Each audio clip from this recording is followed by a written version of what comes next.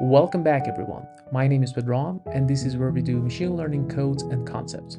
Let's get started. Okay, so in the previous two videos, we talked about the bagging and boosting in detail. So this was part of our module 10, bagging and boosting. But I thought that you should not leave this course without learning about more advanced boosting algorithms that are heavily used in industry, and also they're winning competitions one after another when it comes to dealing with structured data. So in this video, let's talk about these models. And without further ado, let's look into the details of these three models: XGboost, CatBoost, and LightGBM.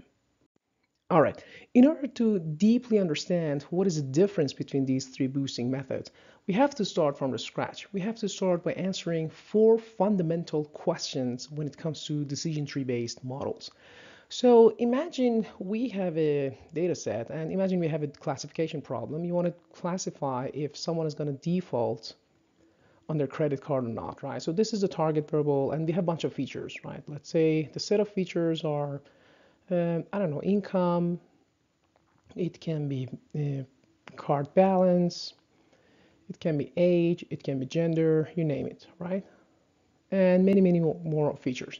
Now let's say if you want to do a classification problem using decision trees, what are the four fundamental questions that we must answer before deciding which which boosting trees or which basically decision-based algorithm to choose, right? Question number one is what features and cutoff to start with, right? So again, in this example, we want to see if someone is going to default or not. The first thing that we need to answer in this decision tree is that what feature to start with. Should the tree start with the income? Should it start with the balance? How do we decide that? We need to come up with some criteria, right? What features gives us the most information gain? So how do we quantify these things? So that's the first thing. And then where's the cutoff? Let's say I start with income, then at what level of income I decide should I go to the left branch or right branch, right? So that's question number one. The second question is how to split the samples, right? Because there are different ways, different methods for splitting the samples. For example, we can think of, pre-sorted or histogram based. We can think of greedy methods or different methods that I'm going to walk you through in the next slides. But basically, we have to pick what splitting method we're going to choose. So that's the second question. The third one, which is also a very important one, is that how do we grow a tree, right? Again, because there are different ways we can grow a tree. We can think of it depth-wise or leaf-wise or a symmetric way to grow a tree. So depending on how we pick different algorithms for growing a tree, we may end up with different boosting methods, right? And finally, the last question is that how to combine these trees, how we ensemble these trees, right? So let's say we come up with a bunch of trees. Do we want to bag them or bootstrap aggregation, or do you want to use boosting techniques, right? So these are, in my opinion, the four fundamental questions when it comes to decision tree based models. And depending on how we answer these questions, we end up with different models. So in this video, I'm going to walk you through every and each of these questions and say that, okay, now with this information, your model is going to be XGboost or CatBoost or LightGBM. So fundamentally, that's how these three decision tree based boosting algorithms are different. Okay, so let's start with the first question. What features and cutoff to start with? So basically the idea is that which of these features and cutoffs is going to give us the most information gain. You can think of the information gain as minimum purity or maximum purity, right? At the end of the day, if you have a decision tree, you want to make sure that you're picking the features at each decision node such that you get maximum purity or minimum impurity at the terminal nodes, right? So that's the goal. So in order to do that, basically we are trying to minimize something when deciding what features to start with, right? So what is that something? So the answer is if it is a regression, if you're dealing with a regression trees, that something is MSE, mean squared error. And if it is classification, we have different metrics, right? So we have different decision criteria. We can use error rate, we can use entropy or cross entropy, or we can use Gini index. So each of these metrics is going to control how a decision tree decides to split the data and give us the most information gain. Let me give you a very, very simple example on the right-hand side graph here. So imagine we have two features, right? We have feature number 1, x1, and feature number 2, x2, right? And we have 20 observations, 10 of them are red, 10 of them are blue. So this is very, very naive and simple example, right? But now let's say I have two options. We want to answer the first question. Remember, what feature to start with, where to put the split. So look at that. I have x1 and I have x2. Obviously here, this green cutoff is the worst. Maybe it can be one of the worst cutoffs. And the red one is a better one, right? It's maybe in this case is the best cutoff, right? So you answer that, okay, basically what feature should I start with, x1 or x2? So most probably your answer is x2, right? So this is the feature to start with. Where to put this split? Should I put this split here or here? Where should I put this? Let me actually use color-coded lines.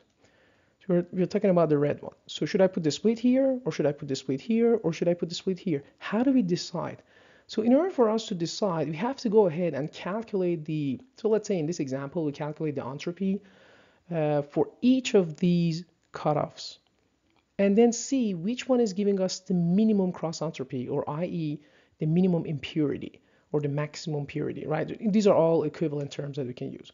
So if we do it this way, so as we can see, this is going to give us, let's look at the accuracy or error rate.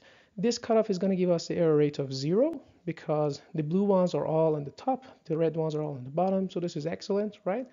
And this cutoff, it actually is going to give us one of the worst error rates, right? So that's how we answer that question. We need to come up with some decision criteria. Depending on if it is regression or classification, this decision criteria is different. So that's one thing. Another thing that I want you to pay attention is that, okay, which one should we use? We have 3 of them actually for the classification. It is error rate, entropy, and Gini index. So the answer is that we rarely use error rate because it is less sensitive to the changes in probabilities, and then the choice is going to be either entropy or Gini index. So look at this graph. This graph is going to show us the impurity index. The smaller the number, the better, because again, we want to get the minimum impurity. And look at the entropy, the scale version versus Gini. So the red one versus the green one. And of course, the blue one is our misclassification error.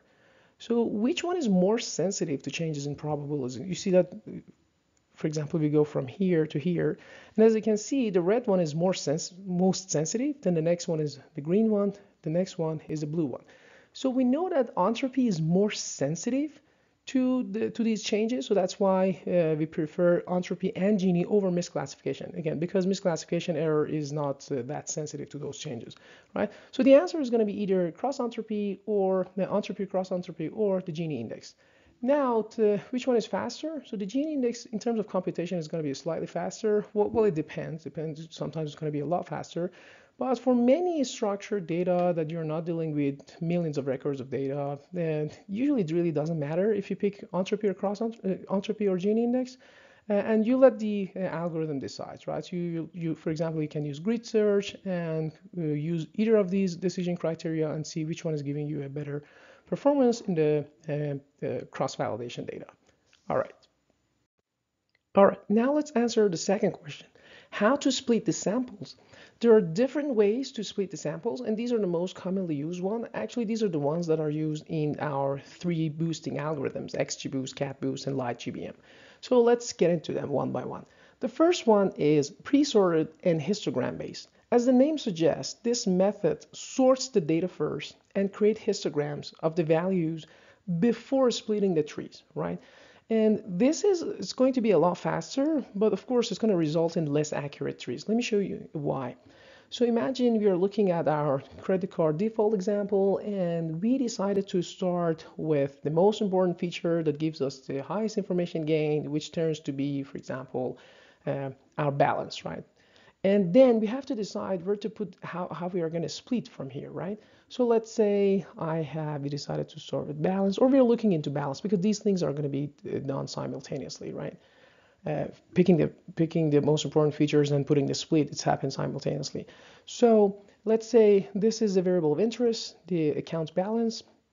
And then we are going to come up with a histogram. Let's say there are going to be some accounts with very high balance. Usually it's going to be close to normally distributed, maybe maybe a little right skewed or left skewed. It doesn't matter. That's not the point. The point is that we sort the data, we look at the histogram, and then we're going to put the cutoffs depending on how we decide these beans. We're going to put the cutoffs here. So the good news is that it's going to be so fast, right? So in this very naive and simple example, we're going to just look into 1, 2, 3, 4, 5, 6, 7, 8, 9 split, right? So this is good. But the bad news is that you're not considering every single possible cutoff, right? There are so many other values that you're just simply ignoring. So again, this method has its own pros and cons. But at the high level, this is how it works. The second one is GOSS. This is a powerful one, as most widely used. It is a gradient-based one-sided sampling. So let's break it down. What do we mean by gradient-based? What do we mean by one-sided? Okay, starting with the gradient-based. This method is going to use gradient information as a measure of the weights of the samples for splitting. So what does it mean? Guys, remember, imagine you have a dataset like this with two features. Every single of these samples have their own weights, have their own gradients when it comes to calculating the gradient of a cost function, right? So each of these samples, let's say this sample has its own gradient of the cost function, this sample has its own gradient of the cost function, and these numbers can be smaller or larger, right? So the algorithm works like this. It keeps the instances, the samples with large gradients. So let's say this has a large gradient, it's going to keep them in the split.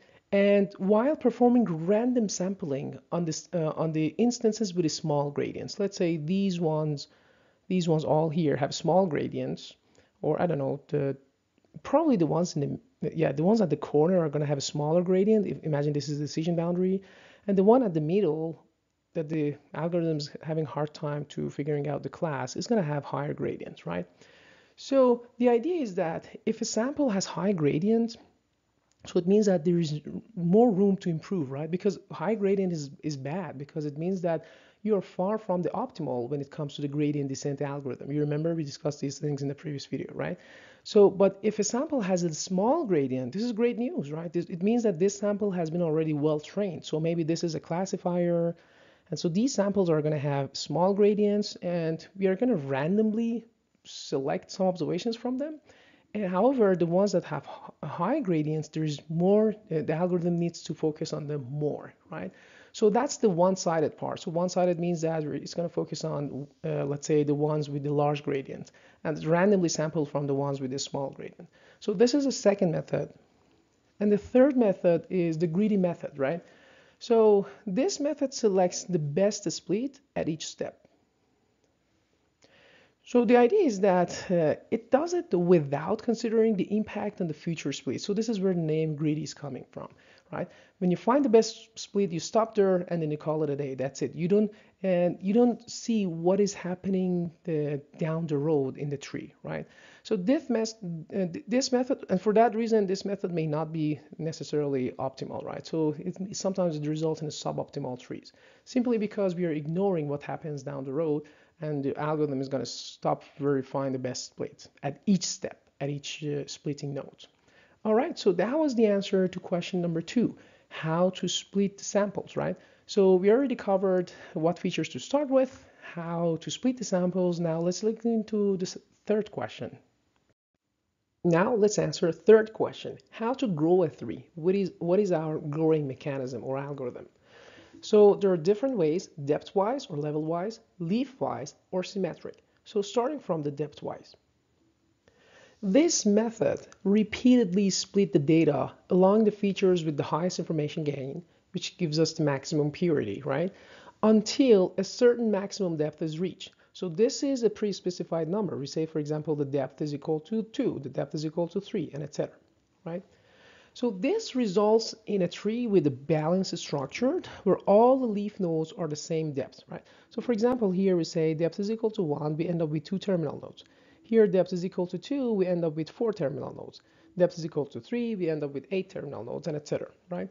So the way that it works is that this process is done repeatedly, and at each split, all the features are considered, and this feature and split might be different than this feature and split, right? So for example, it can be, I don't know, age greater than 25. This one can be balance less than something, less than, I'm just making up numbers, 100, right?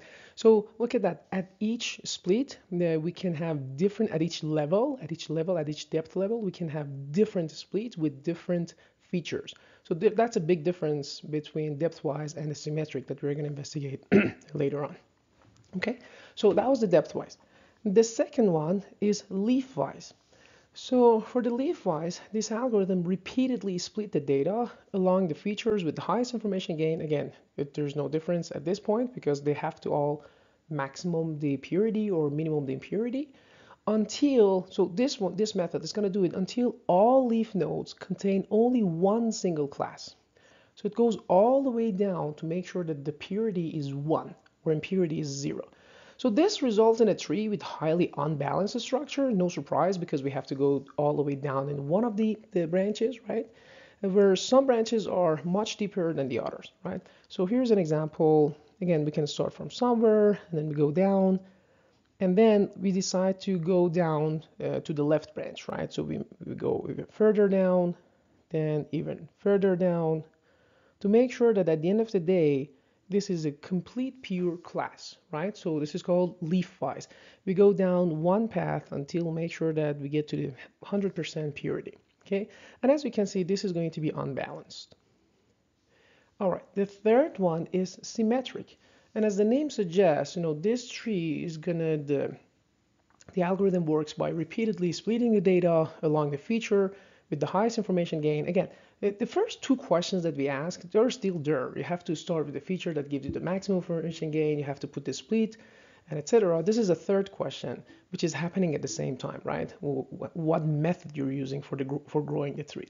So we repeat this until, again, a certain stopping criteria is met. That stopping criteria can be anything from, for example, what is the minimum number of samples per terminal node, right? So that's one stopping criteria. And then this method is going to definitely result in a more balanced tree structure compared to the leaf-wise growth, right? And so look at that. We have a tree here. Again, we go one level down, and it's symmetric in a sense that I'm going to tell you what does that symmetric mean. So far you might think that, okay, this is the same as depth-wise, but there's a big difference. The big difference is that at each node that we're making the split, at each level, the features are the same, the splits are the same. So for example, here, if it is balance greater than 100, here is also balance greater than 100. So there's a big difference between this method and the depth-wise method, right? So that's at each level, that each depth level of the tree, the features and the split cutoff is exactly the same. All right, so these are the three different methods for how we grow a tree.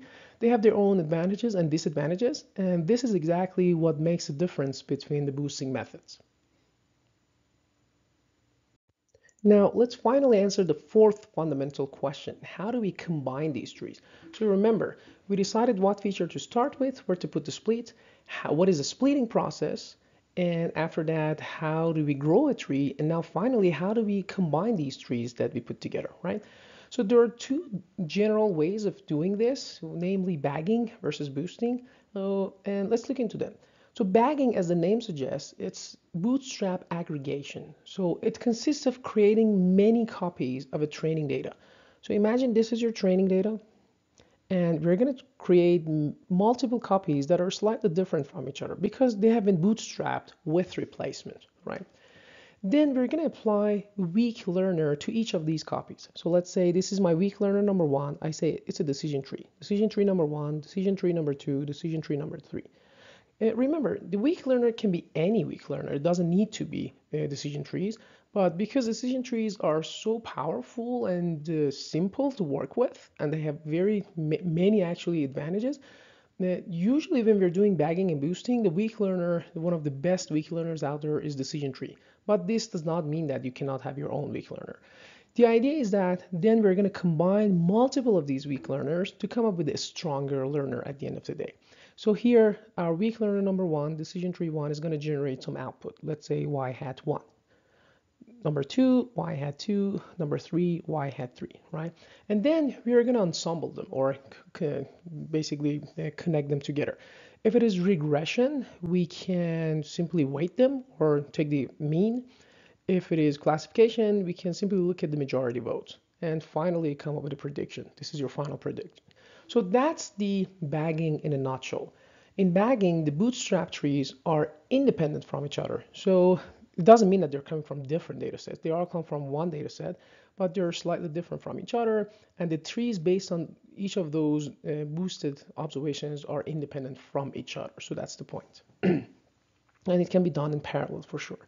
If you have hundreds of trees, you can do it in parallel. And the second method is boosting. So boosting consists of using the original training data. So let's say we start from here. And we iteratively create multiple models by using the weak learner, right? So let's say we start from here. So this is the original data. We are going to apply the first weak learner, decision tree number 1. Some part of the data is going to be explained by decision tree number 1. We pass it to the output. Some part is not going to be explained. So we call it the residual of the decision tree number 1, right? So this is going to be a new input. So let's say the residual 1. Then we're going to apply our second decision tree to the residuals, right? To the part of the data which was not explained. Again, this model is going to be able to explain part of the output, right? Now, actually, I'm going to say the output is going to be r hat 1 now, right? Because look at the input. No, we had some inputs where we're predicting those residuals, right? And then this process is being done iteratively. We can go through thousands of trees, for example, using weak learners.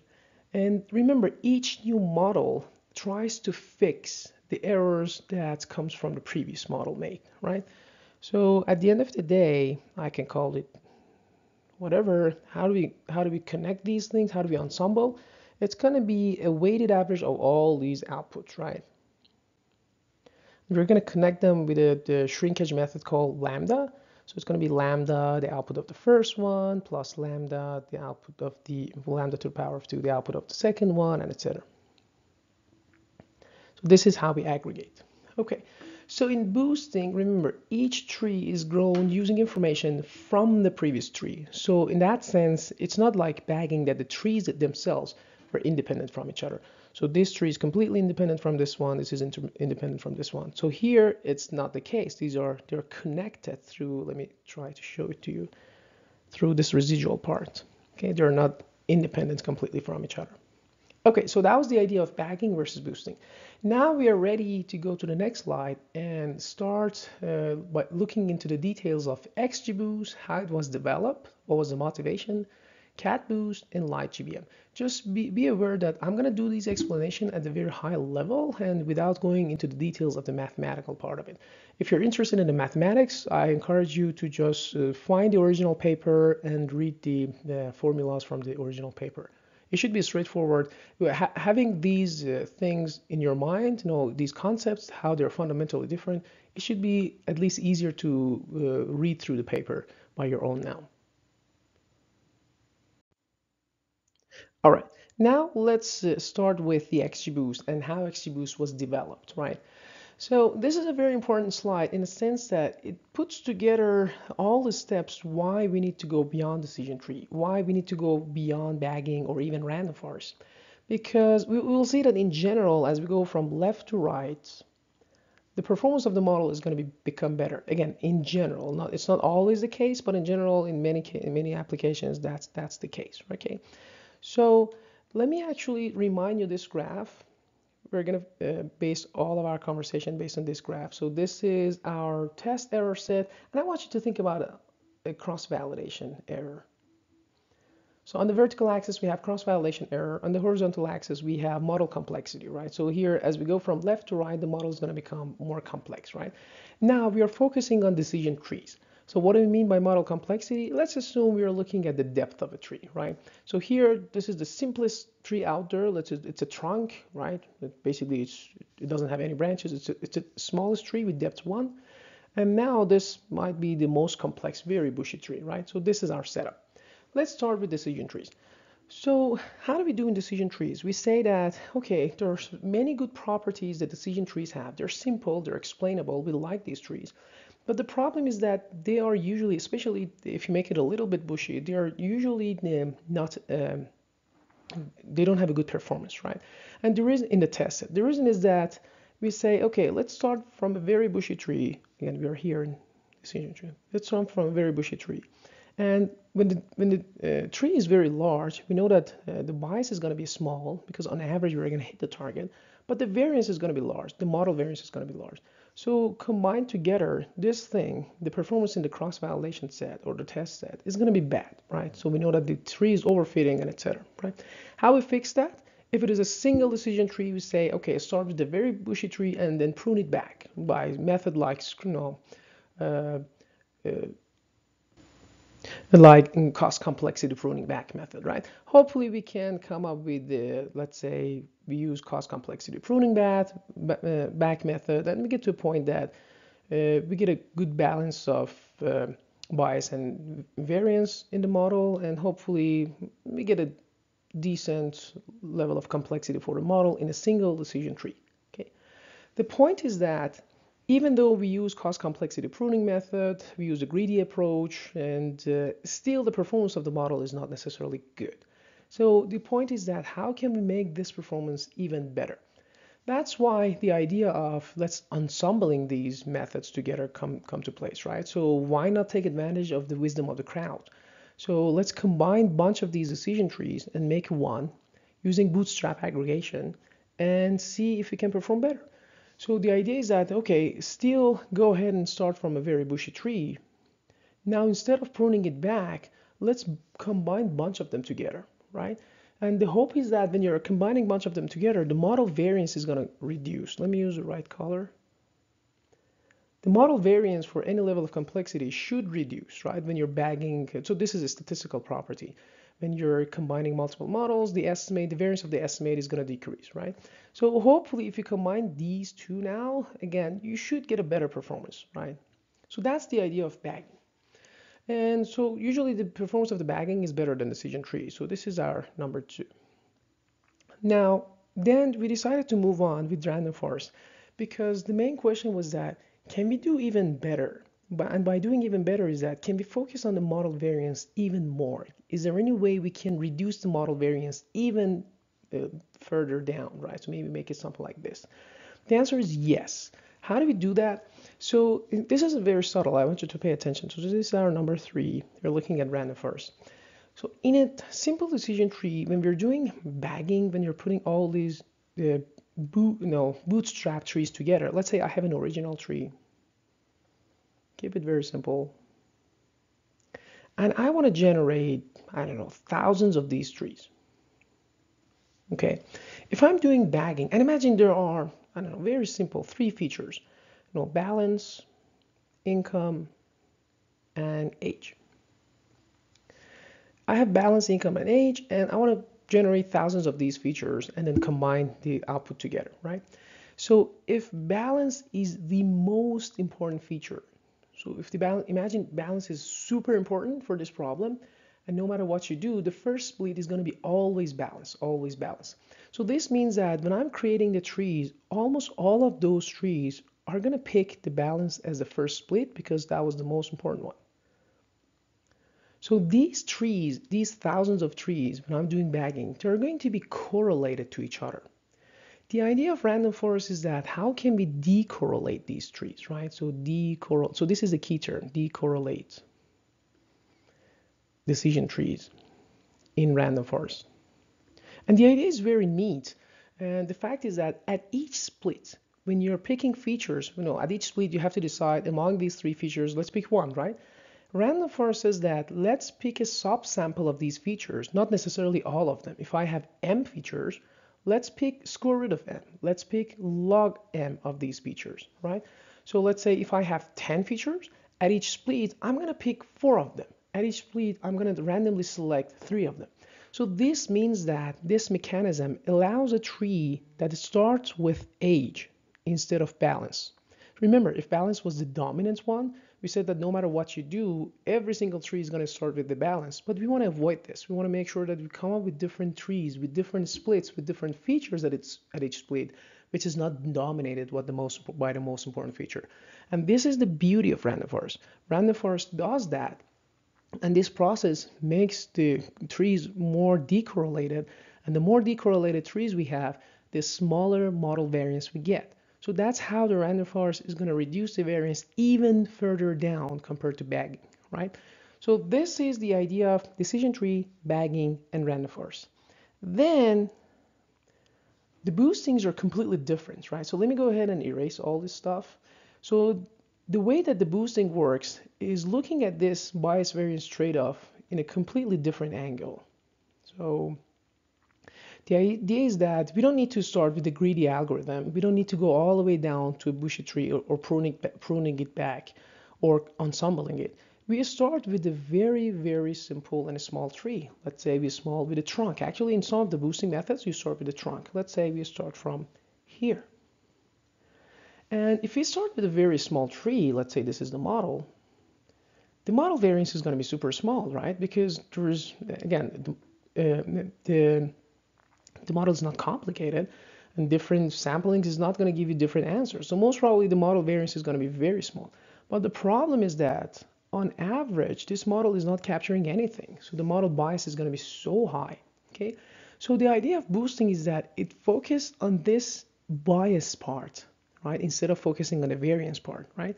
So how does it fix it? It changed the structure of the model. It do it in a sequential way. It says that, okay, at each step, fix part of the data and then pass it to the output. And then whatever is not explained, pass it to the next tree, right? And in the next tree, who knows, maybe the next tree is working on the residuals, maybe some other features is going to show up, right? So it's going to attack the bias term and hopefully reduce the bias for different levels of complexity, and the combination is going to come down, right? So this is how boosting is handling this problem of test set error versus model complexity. Again, this is a very unique technique as well. All of these techniques are fascinating when you think about them, right? And then the next one, which is even more interesting, is gradient boosting. So the way that the gradient boosting works is that it's going to say that, okay, now not all the observations in the data are equally weighted. Why should it be equally weighted? Let's weight them differently. And what's weighting mechanism is better than if you weight them based on their gradient, inverse of their gradient, right? If the gradient is high, give more attention to them. Relevant to their gradient, right? The higher gradient means that that data set, that sample has not been trained well, so we need to focus more on them. If the gradient of the cost function is small for an observation, it has been trained well, so we can pay less attention to that. So these are the gradient-based models. And then the difference between gradient boosting and XGboost is that XGboost is simply an extension to gradient boosting and focus on some parallel processing and some other features that I'm going to talk about in the next slide. But the idea is that these boosting mechanisms, because they are doing sequentially, they're not necessarily parallelizable, but people figured out how can they make it work in parallel. So that's the idea of XGboost, focusing on the speed and performance when it comes to boosting trees. All right, now let's look into these XGboost, CatBoost, and LightGBM libraries. So XGboost is an open source gradient boosting library. It was developed back in 2014 by Tianqi Chen and his group. It focused on developing efficient and scalable machine learning algorithm, right? So the extreme refers to the fact that the algorithm and its method have been used, customized to push the limit of what is possible for gradient boosting algorithms, right? So it's focusing on the speed part, parallelization, because the performance of GBM is good. It's making the speed part more emphasized. So XGboost includes several other features that can improve model performance, and these are the features that's included in XGboost: handling missing values, automatic feature selection, and model ensembling, right? So remember, this part is common among the three boosting algorithms that we investigate, among the XGboost, CatBoost, and LightGBM. All of them have their own method for handling missing values. They do automatic feature selection, and they have their own way of ensembling models, right? So what makes XGboost very fascinating, it can be summarized in this nice chart, right? So I'm going to start from the bottom right. So it has this your built-in cross-validation capability. So it basically it's going to the XGboost avoid overfitting at each boosted trees. So this helps to avoid overfitting at each boosted trees. And the cross-validation is done automatically, right? So this is a big deal. So at each boosted tree, imagine we have thousands of these trees. At each tree, cross-validation is done automatically. The second one, it's the efficient handling way of handling missing data, right? So to reduce the data sparsity, remember the idea of curse of dimensionality. When the dimension of the data is large, we know that we get data sparsity, right? There are some parts of the data that it's not enough representative when it comes to the making prediction in the model, right? It's not enough informative. So we are dealing with data sparsity. And XGBoost automatically and efficiently handle those missing data. Okay, so that's an important thing. The other one that makes XGboost very interesting is the regularization on top of regular regularizations that we have in decision trees, right? So on top of regularizations like, for example, max depth or cost complexity pruning or max terminal nodes and etc., XGboost do another layer of regularization. And it's done by adding this penalty term to the loss function. So it's penalizing the loss function by adding the basically regularized weights of the terminal nodes, observations in the terminal nodes, right? And those can be added using L1 norm or L2 norm, right? So the idea is that let's add those, for example, weights at the terminal nodes in a way that we do, for example, those weights to the power of 2. This is L2 norm. Well, we can ignore this. So this is L2 norm. We can add this one to the loss function, or L1 norm, the absolute value of those weights to the loss function, right? So this makes the gradient XGboost very appealing, and sometimes because of this, XGboost is called regularized boosting technique as well. So the next one is cache awareness and this idea of out-of-core computing. So we know that CPU computation basically is fastest on cache memory, then on the main memory, and then on the hard drive. So XGboost runs the gradient calculation in the cache memory. So that's the advantage of that, right? So this idea of out-of-core computing is an optimization that takes the computer hardware into account, right? Instead of reading data, or sometimes very large data, from the hard drive, which is slow, it will decompose the data from hard drive and then use that cache memory for calculation. This decomposition is going to take a little time, but it is worth it because the rest of the calculation is done on the cache memory and super fast. And this is what makes the XGboost blazingly faster than GBM. Then the other property is this tree pruning method, which is basically it's using depth first approach, right? So we know that in GBM, the algorithm would stop splitting a node when it encounters a negative loss, right? So when the algorithm get because we said that it's a greedy one, right? However, and for that reason, it is more of a greedy algorithm, the GBM.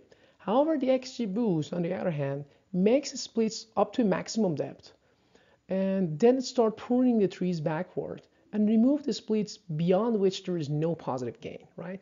So we can connect this one to our splitting method of leafwise, if you wish. It goes all the way down, and so that's why we say depth first, all the way down, and then prune it back from there. Okay, and the last one is this idea of parallelization, which again, remember these boosting algorithms are sequential, and it's hard to parallelize them. But if we somehow manage to parallelize this calculation, it's going to be a lot faster than the GBM.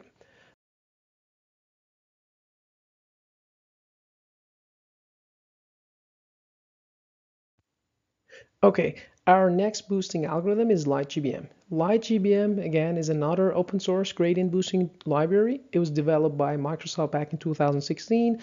It is fast and efficient, and it's specifically used for large-scale learning tasks. So this is what makes it powerful. And on top of that, it can handle categorical features better than XGboost, but still it requires some one-hot encoding, ordinal encoding, or any other pre-processing the data. So the advantage of CatBoost over LightGBM is that it's even better than LightGBM when it comes to handling categorical features. Just like XGboost, LightGBM also includes several other features that can improve model performance, and the features are handling missing values, automatic feature selection, and model ensembling. And the last one is CatBoost. So CatBoost stands for category boosting, and as the name suggests, it should be good at handling categorical variables. Actually, it was designed to handle categorical variables better than XGboost and LightGBM, right? Without doing any pre-processing, without doing one-hot encoding. So CatBoost is an open source, again, another open source gradient boosting library. It was developed by Yandex back in 2017. And again, it is specifically designed for handling categorical data. It can handle categorical features directly. So this is a key term. It directly does that without the need of one-hot encoding or any other sort of pre-processing. Just like XGboost and LightGBM, again, it focuses on model performance and by basically allowing handling missing values, automatic feature selection, and model ensembling. So this is a common feature between the three models. Remember, all these three models are very strong, when it comes to performance and handling structured data. Now, in the very last slide, I want to summarize the differences between these three models that you at the high level, at least you should know when you're doing, for example, PyCaret and running a horse race between these models, you should know what's the difference between them. If you have a model with so many categorical features and so many categorical features with the strings actually, with names, so that would be that maybe CatBoost is going to be a better one, right? If you have a large scale data sets, then maybe LightGBM is the best, right? So, but usually these three are among the top winners when it comes to Kaggle competitions. All right, here's the last slide that I try to summarize the differences between XGboost versus LightGBM and CatBoost. Just pay attention that this is as of today, right? Maybe as of 2023. And I'm quite sure that the developers of these packages are thinking constantly on improving these algorithms for sure. So by the time that you're watching this video, I don't know, maybe in a couple of years, all of them has converged in terms of handling categorical variables and things like that. Just keep in mind that these things, the differences that you see, is standing as of today, at least as far as I know. Okay. So starting with the developer, so for XGboost, as we said, it was developed. Actually, it was part of Chen's PhD research. He was focusing on developing efficient and scalable machine learning when Chen was finishing his PhD at the University of Washington. LightGBM, couple of years later, was developed by Microsoft, and CatBoost a year later by Yandex. Yandex is the Russian multinational tech company that they do some internet-related products and services. Okay. The base model, the weak learner in all of these things is decision tree, because again, we love the properties of decision trees, how powerful they are, how simple to understand they are when it comes to the weak learner. And the idea is that let's boost bunch of or thousands of these decision trees and make it better. The growing algorithm, remember the 4 questions? Well, what feature to start with, where to put the split, what is the splitting process, what is the growing tree process, and how to ensemble them. So this is what makes these 3 models different. In terms of ensembling, they're all using boosting, right? But in terms of answering the first 3 questions, they're different. So for example, one is here, tree growing algorithm. In XGboost, it is depth-wise, but I've seen that leaf-wise is also available.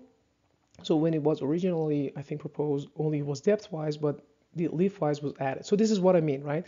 So all these algorithms are going to improve over time. LightGBM is doing leaf-wise tree growth, and CatBoost is doing symmetric tree growth, right? Then in terms of parallel processing, XGboost can do single GPU, LightGBM and CatBoost can do multiple GPUs. So that's why it's going to be slightly faster, depending on the size of the data. LightGBM and CatBoost are going to be faster than XGboost. Actually, LightGBM is the most scalable one among the 3. In terms of handling categorical features, of course, XGboost is worst among the 3 because it requires the encoding, either one-hot encoding, ordinal encoding, target encoding, label encoding for variables with the text. This process is done automatically in LightGBM, but still the encoding is needed, right? So it is needed, but it's done automatically. In CatBoost, it's not even needed, right? So there's no encoding required. So it's all, again, that's where the name's coming from, categorical boosting. And finally, the difference in terms of splitting is, in XGboost, again, as far as I know, it's pre-sorted and histogram based. LightGBM is using GOSS, gradient-based, one-sided sampling, and CatBoost is using a greedy method.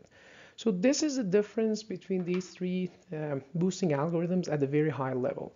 So hopefully now when you're calling these models or packages from a library like PyCaret, you have a slight idea what is happening under the hood, what is the difference between these algorithms. Because in terms of performance, they're all good. Usually they are line up right after each other when you're applying it to any sort of data sets.